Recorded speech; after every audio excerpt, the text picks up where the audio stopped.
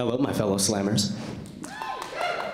My name is Eldon Warner. I'm a senior from Thomas Jefferson High School, and I will be performing my piece, Winter Formal. Winter Formal, legendary. By breaking from the mold of the awkward white boy shuffle, I was going to jimmy, jive, and jam into the hearts of everybody on the dance floor. One dilemma stood in my way from swooning every last heart. I suffered from a bad case of weenie butt-itis. So to get over my sickness, I puffed my chest up with pride and I sauntered onto the dance floor, much like a king walking to his throne. This is when I pulled out my most righteous of dance moves. My arms flailed, my legs noodled. I was on fire! I was a dancing animal, so I thought. My friends later told me that it was quite the opposite. They compared me to a Bambi. Small, awkward, wet from perspiration. I was a mess. Anyways, once I was finished grooving, I faced a sensation I had never felt before.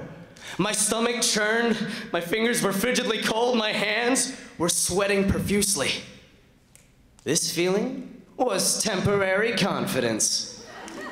And with this newfound confidence, I went to the closest person I could find. And there she was, Samantha Wilder.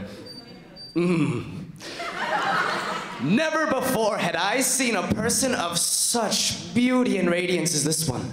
Her hair perched on top of her head, much like a mother bird would perch on a nest. Her eyes, the deep color of blue raspberry dum-dum suckers.